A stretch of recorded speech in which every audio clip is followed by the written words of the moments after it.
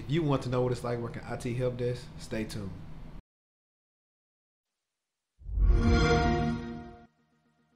Welcome back, Chatter Crew. It's your boy HD. Hey man, appreciate you for tuning in to episode 3.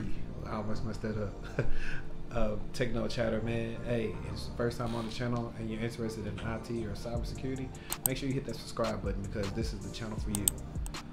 Now, as you guys know, in my first video, I told you guys how I started my career by having a help desk experience for my foundation for everything.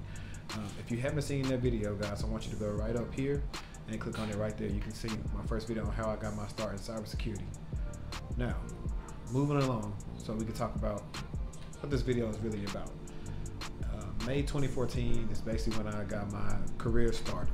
First real paying job doing IT. I was a government contractor on a TSA contract, and I want to say a very interesting experience, man. I mean, I got a security clearance from this, and as you guys know, if you have a security clearance, you can be way more attractive to different jobs that you're trying to get, especially if you're trying to get in the government sector. So that was pretty much good for that. I put it like this, man. When it came to IT, the help desk gave me my foundation of like everything. Like, yes, I had a student job in school that was very good, but it was nothing like having actual paid, real paid experience. It showed me a lot of things, man. And honestly, the funny thing is about this whole job is when I got approached with the job from the recruiter, I didn't even know it was help desk. It was I think it was like a training class of 7 or 8 of us. We didn't know it was help desk until the first day. We got there and they said, yeah, you're gonna be talking on the phone. And we like, talking on the phone? I'm not a call center guy. I don't know how to do that. I don't like that. I don't want to talk to people every day. So that was like big. I was like, cause I was nervous. I was like, man. And for you guys that don't know, when you're not hired on permanent and you're a contractor, it's a little different. Like the contractor telling me stuff like, hey, if they don't like you, then they can decide, you know, they don't want you on the contract anymore and X, Y, Z. So that was like added pressure onto like some job. And when we first got there to the training, I'm talking about, she's basically telling us, my trainer, a lot of information. I'm talking about, I took notes of everything, and I really was like, man, can I do this? But we got through it. We got to do training. We got to do drive and simulate, and that's one of the best things that you can do for any job is actually try to get real experience doing what you would be possibly doing day to day. What we did at work, pretty much as I was a level 1 agent, service desk analyst, whatever you want to slice and dice it, same thing. We worked for TSA. We basically supported all the TSA members. So that was what, 50, 60,000 people. Then after that, they added on like federal air marshals. We all know that's short for long for FAMs. So those are those guys that are in the planes that you don't know they're in the plane. So their job is very, very important. So we handled them. We didn't handle anything with money. Everything we handled was software related, or maybe some minor hardware stuff. But granted, if we're over the phone, we can't do anything hardware related to these guys. We can try to walk them through it, see if they can fix it. If not, we can say, hey, contact your IT specialist.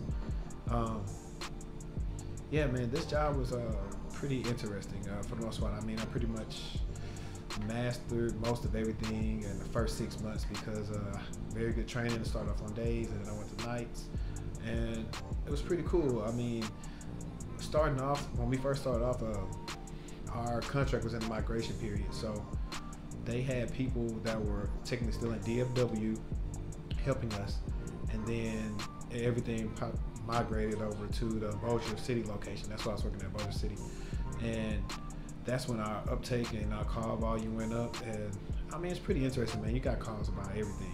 The hardest thing about everything sometimes is the users, because some people are very computer illiterate. They don't know anything. I'm talking about telling them something simple as like, hey, go to your internet browser. What's my internet browser? They don't even know that they technically been using the internet. Like, oh man, you just name it, man. It was sometimes could be very trying, and then sometimes it's pretty fun. I mean, with help desk, everything's pretty much a lot of scripted stuff. As far as what to do for this, you have templates just about for everything. The ticketing system we used was Remedy. which it was always messing up, but I like Remedy because I know it has a lot of potential if the maintenance is done right on the ticketing system. So I actually preferred to like use Remedy even when I left the help desk. Use Remedy. Software tools we used was I learned how to use. Well, first we used NetIQ, which was another program that was connected to their Active Directory, which was super fast and quick. You can do a lot with it. But we lost that, and then I learned how to use Active Directory. And for you guys who don't know, Active Directory is where you can reset a user's password, map them a network drive, share a mailbox, permissions, you name it. You can pretty much do anything with Active Directory. Before we had Microsoft Teams, they had this thing called Office Communicator. We used that a lot to remote into people's machines to do non-admin level work. If we had to do admin level work, we would use RDP and use our C accounts, which was our admin accounts for that account, and we would perform anything that was needed for the client to be done, or the customer, the end user, whatever you want to call it. The good thing about that being a government entity is that everything was structured. They had pretty much a plan for how to do everything. So people couldn't just download anything from the browser. They had to contact us and say, hey, I want to download so-and-so. And we say, okay, hey, fill out the software request tool or go to the link and fill that out. Once it gets approved, you'll get the software installed for you. That makes everything easy, especially from a security standpoint. We see a ton of stuff that's not supposed to be downloaded, and if the company that you work for is really lax on that, you're going to always run into security issues. But that's a security video, not an IT video. Moving along, I want to get into some of the pros and cons of IT for a second. IT help desk. The pros will be a very flexible schedule. You can pretty much, most of the time, most help desks are 24/7, so you can work any type of shift. I mean, I worked, out of those 2 years, I worked every type of shift. I came in at like 5 in the morning. I came in at like 10 at night. You name it, 8 to 5, 9 to 6, 11 to 10, you name it. So you had that much. Get A1 troubleshooting. You get A1 troubleshooting skills. And what I mean by that is, this job isn't meant for everybody. A lot of times you gotta think on your toes. You might be hit with something you've never seen before. And you got an angry person on the other end that you have to get them quieted down, and you gotta figure out a solution. This translates into every area of your life, because now you're always thinking about, okay, what's the problem and how do I solve it? That mindset has helped me negate a lot of issues in my personal life, for the most part. Communication. Communication is a big one. With me, when it came to help desk, we had to rely on some of the other techs to get us the information when we didn't have access to everything. So we were talking to them every time, say, hey, I need a password reset for this, I need to do this, I need to do that.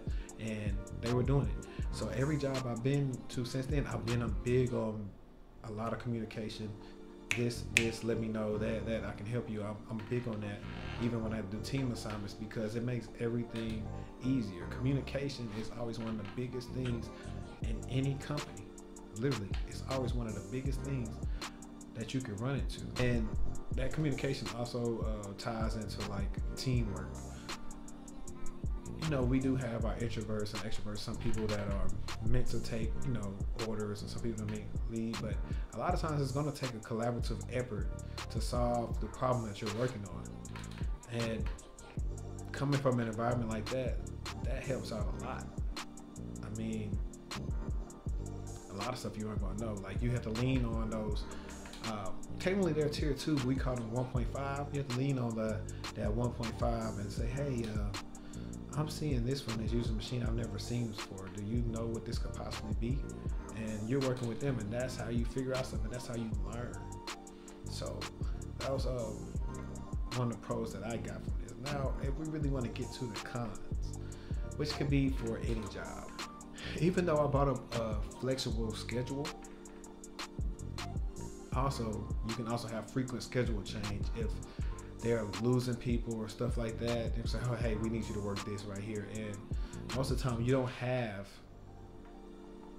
you don't have enough leverage to say, I don't want to do that. Sometimes you got to wait till you like 2-3 years in to be able to pull something like that. So most of the time you can't pull something like that off and tell them that. Low pay. Now, let me put this in perspective.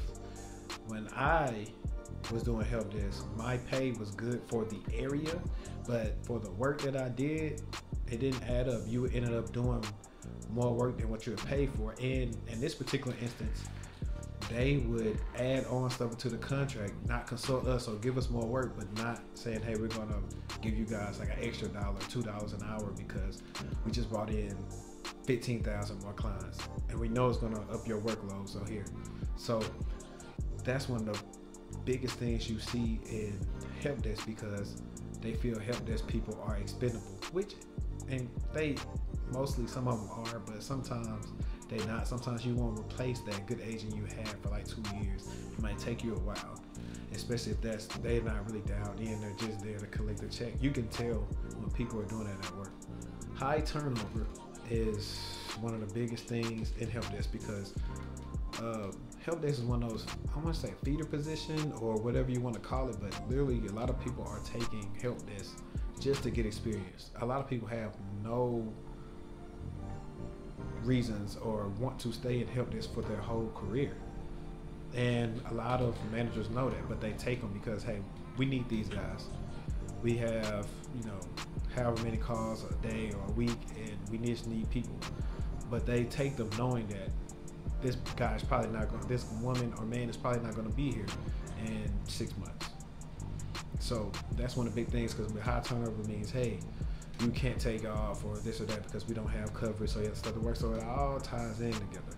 And then one of the biggest cons that I dealt with is trying to leave help desk. Whether you're trying to leave internally and they keep you there, or you're trying to go to different companies. You run into companies not wanting to let you do the job because technically all you have is help desk experience and not the experience for whatever job you're trying to get. But at the same time, that experience will translate into anything, because if anybody's worked help desk, you got to learn a lot, and you got to do this and that, learn on the fly. So you pretty much can do any job. I tell people all the time, technical applications and skills and jargon, that can be taught. Wanting to know how to do it and being able to comprehend it is two different things. I run into that a lot. It's some people that just aren't meant to do certain jobs, and you see it, and you're asking yourself or you're asking your teammates, like, how did they get this job? Like, this ain't this hard. I literally know sometimes I'm like, man, I can hire some people that I can train them with no experience, and they be willing to do a good job. And sometimes it's just not for them. And all in all, though, man, I normally would suggest help desk for anybody who doesn't have any IT experience. It's going to give you the best of the best. Now, I'm not saying you got to stay there forever, because help desk is a good thing. Like, for example, you do help desk, then you get to do nights. If you're in school or you're trying to study for certs or you got another job or this or that, that's the kind of stuff you can do with help desk, where you can be very flexible and work on your plan on what you want to do in the future, and it can help you out. Now, the thing with help desk is take everything you learned there and translate it into your next job, a real job, and you should be fine. Normally, I can tell people who have maybe some either other IT experience or help desk, because they're different. They're good at communication, documentation, putting together playbooks, templates, you name it. Those people right there, they are very great at that. They excel at that. And most of the time, those people go on to be leaders or tier 3 or stuff like that. They're going to be different things in their new environments. Like me right now, I'm tier 2.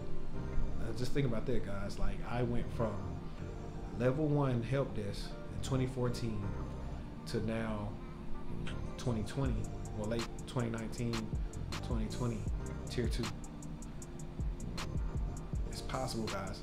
It's very possible to do whatever you want to do. All in all, though, if I was really to rate my help desk experience, guys, I say I'd give it a 8 out of 10, because the benefit of what it gave me leaving has helped me tremendous in my career, and I'm forever grateful for that experience. No, it didn't always go the way I wanted to. I still got to tell you guys about some of the stuff I went through with help desk that didn't have to do with the job, more so the company and the environment, and that's going to be a doozy. That might be an hour video. Just kidding, I'm not going to do that to you guys. Hey, but appreciate it. I'm glad if you made it this far in the video. Make sure you check out the playlist. Make sure don't forget to subscribe to the channel. Share this to your social media. Comment, like, thumbs down, you name it. It's your boy HD, I'm out.